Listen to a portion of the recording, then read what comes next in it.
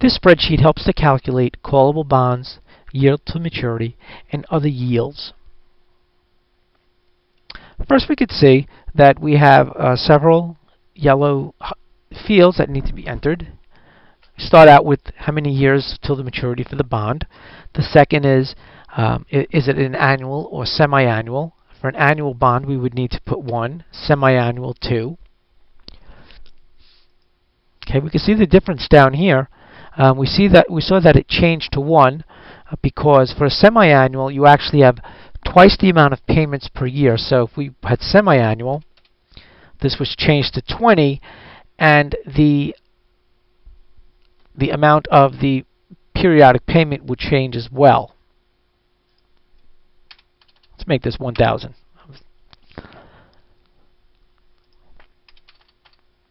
Okay, so it's $1,000 par value, 14% would normally be $140, and that's what it would be for 1 year. Okay, so we see that we have a bond that's worth $800. Somebody's trying to sell a bond for $800. The yield to maturity here is 18.54%. If the current value is less than par value, the yield to maturity will be greater than the coupon. Let's see if about $1,400. We can see the opposite now. If someone's trying to sell a bond for $1,400 on a $1,000 par value, which makes sense, it would have to be reduced, then the yield to maturity and the effective rate would have to be less than the coupon rate. This is all copied over. Price, let's work with price that's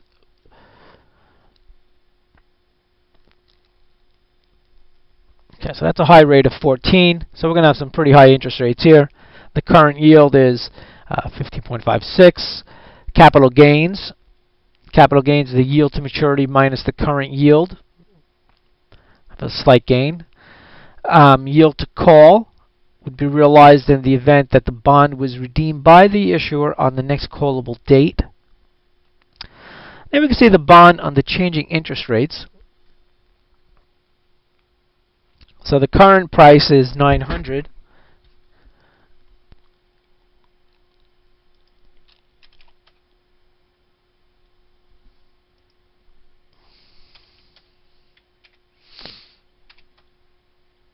And these are all the different calculations we can make. We're going to probably need a pretty...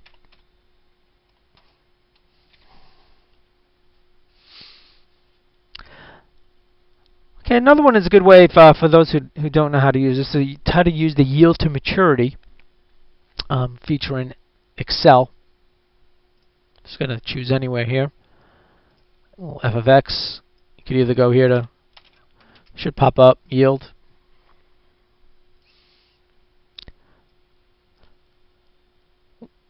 I set the spreadsheet up so the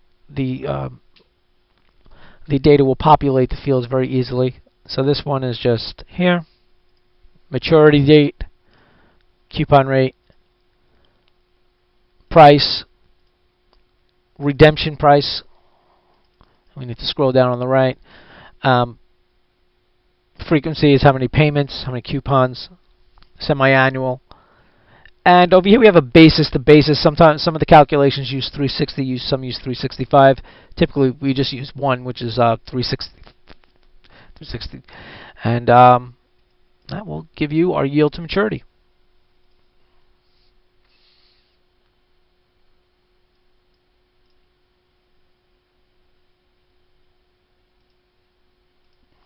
There you go.